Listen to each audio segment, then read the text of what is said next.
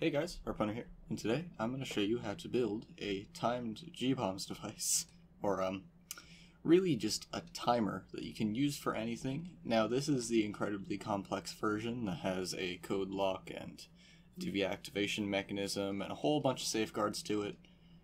But I'm going to show you how to build a simple one in this tutorial, and I'll make a separate one for this incredibly complex piece of kit here. But what we have here over here is an artillery shell. And I'm going to show you, I'm bad. I'm going to show you how this mechanism works to detonate that thing. So first of all, you click this button that arms the bomb. I accidentally hit it earlier, so it's already armed. And then you press this button, it starts the countdown timer. Now, once it hits the 30-second mark, it'll start playing an alarm.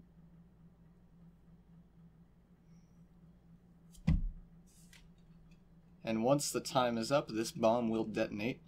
Now, the best way to do that is honestly if I just decrease the time artificially, and I do that with a code lock that I've already input here. The time only gets modified when the code is input. And there you go. There's a stop button on the back for when you have the code input correctly. And So this is the incredibly complex version. Today's one we'll be working with is the simple one, which I already have hooked up to a gadget, and it's the it's a much, you can see the difference in the wiring between the two. So this one's features are very simple. You can input a time. You can input it on certain increments. There's a reset button for resetting the timer. Once this starts, the timer starts counting down. It's very easy to stop. There's no safeguards. This is really just as bare bones as it gets as far as a customizable timer goes. But in another tutorial, I'll go over this wicked piece of kit, which I now use to mess with my friends on Gmod. So without further ado, let's get started. Alright, so the first thing you're going to do... I can't speak today. It's my bad. I'm gonna grab a little box. Now you can use whatever you want. This is just a base for all the buttons, and I can like slip a bomb in there. I don't know. It looks cool. I'm using it. So the first thing I like to do is lay out the area. So I'm gonna grab a screen. I'm gonna say it's only one value. It uses a bigger font, and it floors the value. I am not going to format in seconds, because it gets weird when you do that, and the screen is not very big. And I'm going to put this one dead center. And as you can see, it displays time, and it displays 0. That means that there's nothing on the timer right now, and if you were to wire it up to this, it would explode, but the wire wouldn't even work anyways, because, well, it's not hooked up properly. Now, I'm going to make an arming key. I'm just going to put it in the upper left. I'm going to toggle it because it looks cool when you do that. You can leave it as non-toggled. It doesn't matter as long as the value on is 1 and the value off is 0. And then I'm going to grab a big old do not press button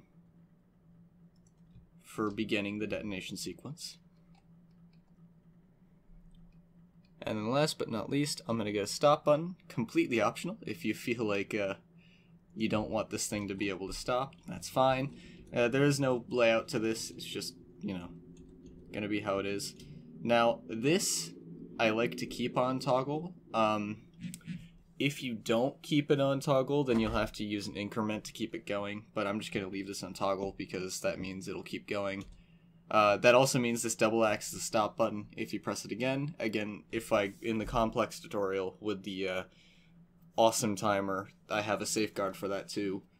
Basically everything has been thought of in the second timer. This is just a simple one if you want to make a dumb little circuit.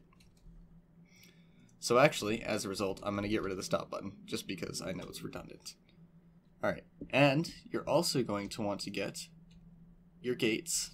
Now the first gate you're going to want is an increment decrement actually. And I'm going to slap this right beneath the timer. You're also going to want a subtract. Give it a different texture. Put it here. You're going to want a timer. Make sure, by the way, that you can actually recognize which is which.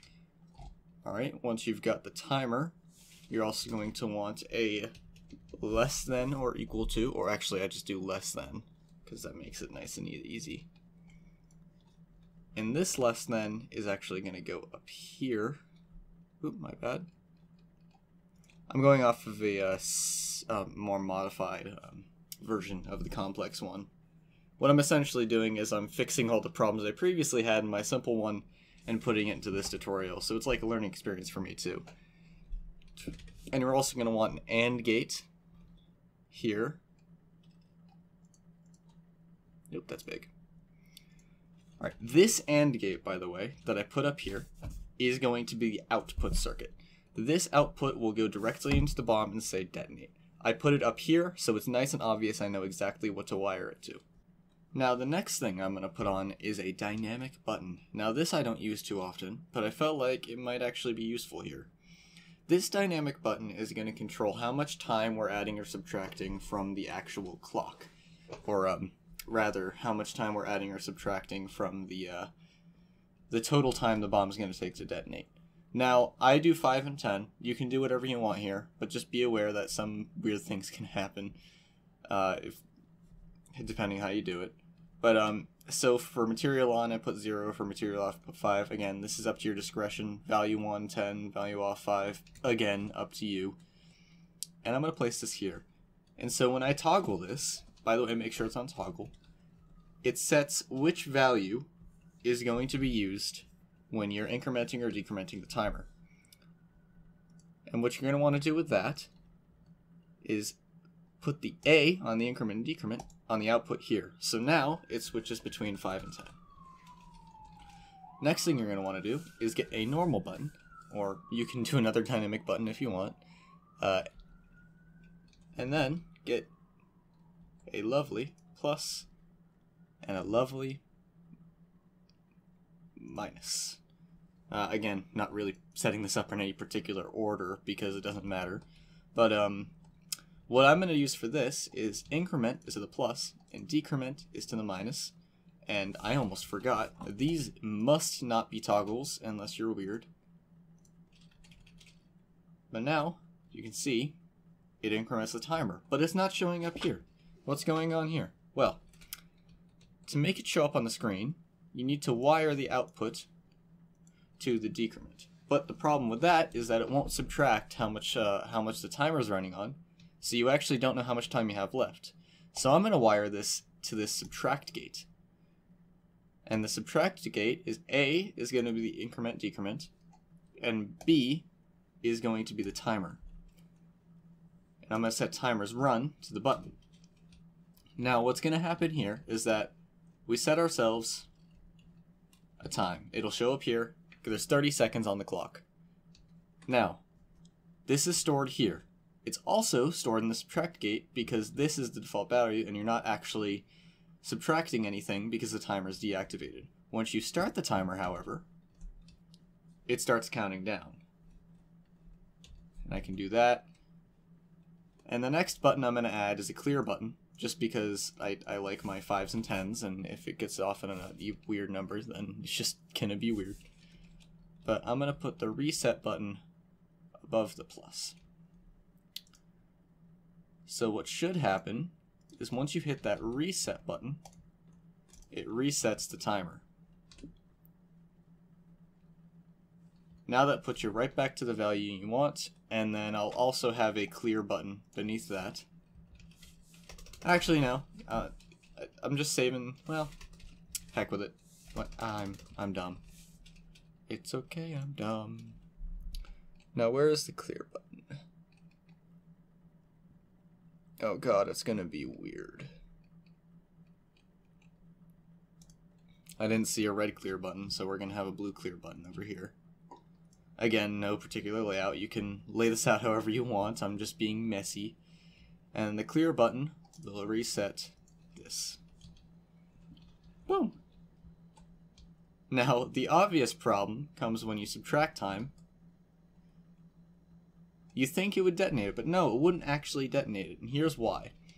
This little less than gate, my bad, what it's going to do is this is what compares the timer to whatever value you have for the detonate. So what you're going to want to do real quick is get a constant value. I'm going to put just 0 on there. You can modify it later if, that doesn't work. But that constant value is just going to store 0. And so if the timer, if the subtract is less than 0, then that will activate. And this AND gate is going to have that as its first value. So if this is true and the button is active, this will send the detonate signal.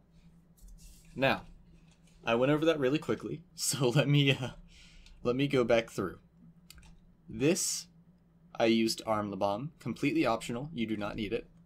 This will start the timer, which is here. This timer is directly linked to this button. If the button's on, the timer's running. If it's off, it's not running.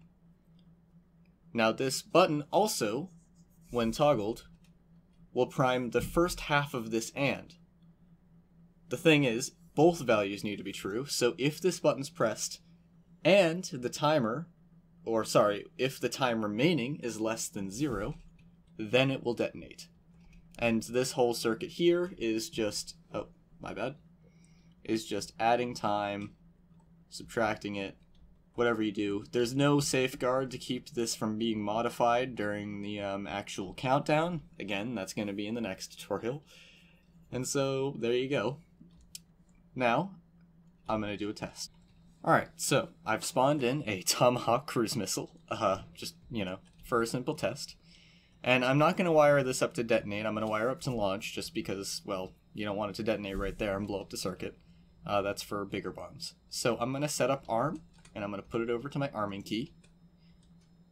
And launch is going to be to this prominent little gate here. Now, I've got it on 30 seconds. I'm going to reduce the time a bit so we can actually, see that quickly how it works. And I'm going to press the button. 7, 6, 5, 4, 3, 2, 1, 0. There you go. It takes a moment. Tomahawk has a delay. Boom. And so as you can see, it works. Oh, and there's that. So yeah, pretty simple. In the next tutorial, I'll link it, but I'm gonna have the more complex circuit, which has all the features, all the lovely features. And I will see you all in the next video. As you can see, a bit more work needs to be put into this timer, but it's a lot more foolproof, it has a lot more features, and overall is harder to disarm because you got a little code lock here. Anyways, that's all. I will see you all in the next video, alright? Bye-bye.